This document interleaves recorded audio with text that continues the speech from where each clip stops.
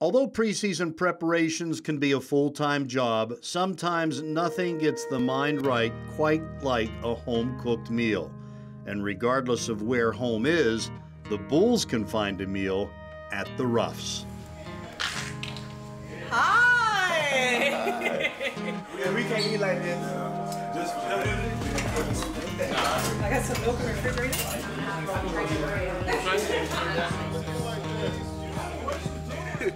All right, everybody, my name's Cameron Ruff. We're at my house right now, having a little cookout for some of the players. My mom likes to do this from time to time just to give everybody home-cooked meals. hey, everybody, the goat's here. It's a lot of fun. Everybody just comes in with a smile, ready to eat, ready to have a good time, ready to just hang out with each other and just, bond. Right now we just play some cards, dominoes, watch some TV, just eat good, and at the end of the day, everybody's happy. That's all that matters.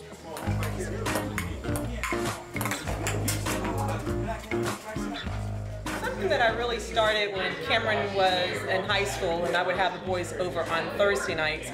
And I just feel as though with the students being here in Tampa and not having family, it's a way to connect with them and let them know that we appreciate them, not only on the field, but also off the field. Start over there. I don't even say nothing. You already know about that, man. That's hard. So I convinced them to allow us to start a parent club. So basically what I do is try to keep the parents involved, make us a community, and just let us grow as a family. You get every Sunday. Basically what we do is we try to get together at all home games. Everybody bring a dish and we just sit around and talk. Hey, we're back at it again, baby. Go Bulls! Go Bulls!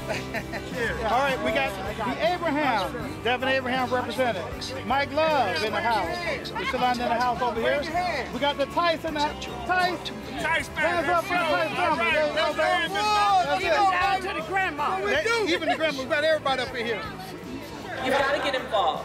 Don't think just because your kid is in college it's time to step away. It's time really to get involved, get to know the staff, get to know the players, and just reach out to anyone at the school. Everybody is very helpful and very willing to help you feel as though you're part of the community here.